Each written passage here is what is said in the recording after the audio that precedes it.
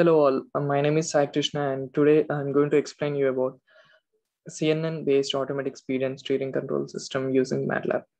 So the paper actually explains about the project CNN-based automatic speed and steering control, which is actually developed in MATLAB. So coming to the introduction, the core system of this project entirely depends on the machine learning algorithms that are present and the in machine learning algorithms, the vision softwares that are present out there. Neural networks and artificial intelligence and deep learning have taken their roots in every application, such as autonomous driving systems, smart cities, robotics, video surveillance, etc. These technologies are being extensively explored in the automobile industry, which faces a lot of challenges in its automation. In deep learning, a convolutional neural network, CNN or ConNet, is a class of tube neural networks, most commonly applied to analyzing visual imagery.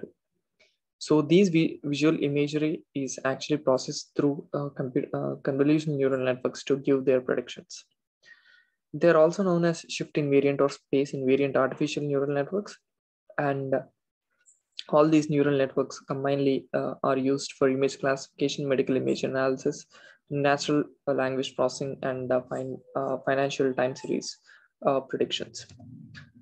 In this paper, we predominantly focused on the functioning of automated vehicle in a way most accidents could be avoided. So the central idea is to automatically detect the traffic signs by the vehicle and produce stimulus accordingly, such as for reducing the speed of the vehicle to set speed limits, and also for taking diversions and so many other tasks. The process of making the speed and steering adjusted with respect to the images captured with the camera placed on the prototyped vehicle and taking the advantage of mechanical actuators along with the embedded systems is explained in this paper. This is the model that we have used for developing the image classification algorithm. So GoogleNet is a 22 layer deep convolutional neural networks system which can be loaded with a pre-trained version of the network either in the ImageNet or Places 365 datasets. So the network is trained on the ImageNet class, which actually classifies 1,000 object variables such as keyboard, mouse, pencil, and many animals as well. And the other one is the Places 365 dataset, in which the places like field, park, runaway, lobby, and 360 more places shall be recognized with the network.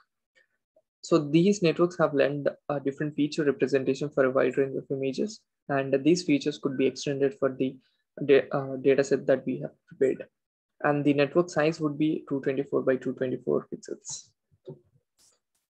So these are the tools that we have used. MATLAB is a numerical computing environment where all the mathematical calculations could be easily done. And not only these, but it has a built-in extension for toolboxes. So in MATLAB, we have used GoogleNet toolbox and we have used Arduino toolbox for programming Arduino. And the dataset that we have used is from the Kaggle, where there are 328 images under each label, extending up to 42 labels. So therefore, we have 13,776 images in total for training the model. So these are the hardware tools that we have used in developing the project. Arduino Uno, which is an open source electronics platform based on easy to use hardware and software, and it has a microcontroller at Mega 328p. And we also have used Adafruit motor shield, which is equipped with 2 connections for 5-volt servos connected to the Arduino's high resolution dedicated timer, and we have stepper motor connections, and we have DC motor connections but to the shield. And we are using a servo motor. A servo motor is a rotational motor wherein it can go in any direction indefinitely and have any angle rotated. A potentiometer is responsible for that action. A DC motor runs on the voltage of 6 volts and it could be extended till 12 volts as well. So this is the methodology that we have followed in developing this project. The foremost step is the detection of the image by the camera. So a image shall be captured by the camera that is placed over the windshield, and shall be further processed. So the image shall be passed into the GoogleNet classifier. If the image is matched with any of the trained images, then the command is passed to the processor based on the label detected by the camera.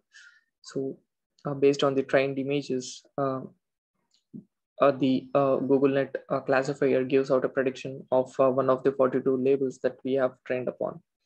So then the processor produces an impetus based on the provided algorithm. For example, if the label is turn left, then the microcontroller directs the motor to the turn left. If there is a label detected in the image, then the whole control of the vehicle shall be directed to the user angle.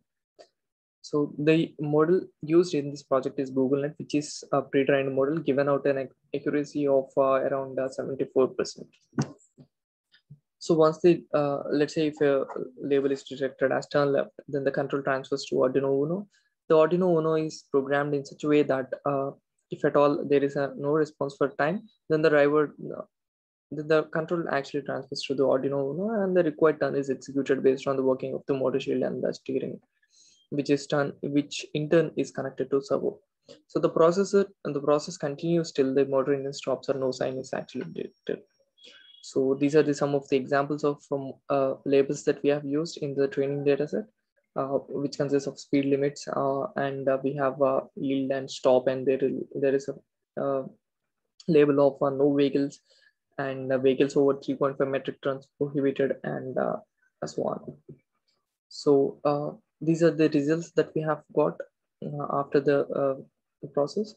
The training and validation accuracies obtained during the training process are saturated at 77% after many iterations accuracy. But this can be improved with improved data pre-processing and other parameter tuning. So the test results have been obtained in the identification of signboard, and the action initiated for the labels is summarized in table 1. So whenever let's say 120 kilometers per hour sign is detected, then the speed is limited to 120 kmph. So if the traffic sign is end of speed, then limits the manual control of the speed. If the traffic sign is bicycles crossing, then the speed is reduced to 30 kmph. So if a traffic sign is go straight or right, then the manual control of the steering, then and the whole responsibility of steering shall be transferred to the driver who is driving it. On the right, you can see the training accuracies and validation losses. In the bottom are the images that are recognized by the model. In conclusion, this project can avoid the accidents until that are occurring due to the human negligence, and ignoring the signs that are present by the road, all the speed limits that are being ignored, and all the limitations that are applied over the road for avoidance of accidents and all. So this project can actually improve that and help the humanity. Thank you.